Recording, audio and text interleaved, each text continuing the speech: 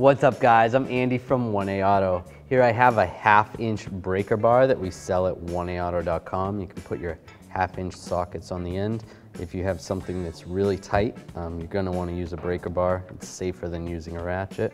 It's got a swivel head on it, so if you have to get more of an angle on something, it works good.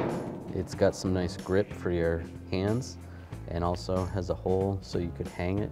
Put a string around there, hang it on the wall. Get yours at 1aauto.com.